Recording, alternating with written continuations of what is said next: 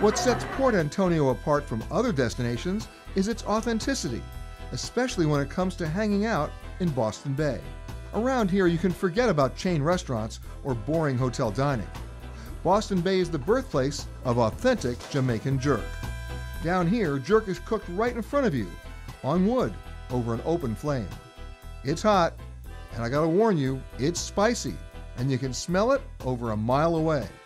But when you're done eating, you can continue down to the ocean for a picnic and a bit of entertainment. That's because Boston Bay also boasts one of the Caribbean's best surfing spots. Here, the surfing season lasts a full 8 months, and it's considered one of the best places to learn how to surf, since the waves are small and consistent. So don't be surprised if you get recruited for a lesson.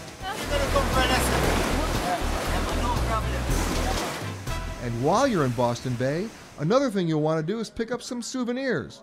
But trust me, don't hit the gift shops. Instead of taking home the obligatory t-shirt, how boring is that, or any other predictable souvenir, there are plenty of opportunities in Port Antonio to get your hands dirty.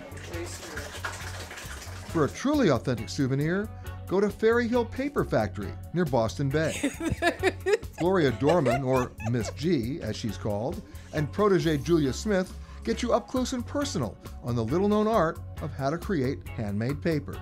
Oh, it's not clean at all, but in really doing it, it's a joy. Ferry Hill Paper Factory has been a mainstay of the community for more than 20 years. The factory provides employment and skills training for women in the area. They use recycled paper and plant fibers, and the women here create a variety of paper products, including greeting cards, note cards, and envelopes. Not only will you learn about the process of making recycled paper products, but you'll also be helping support the tiny community of Ferry Hill. Thank you very much. I'm Peter Greenberg, and thanks for watching.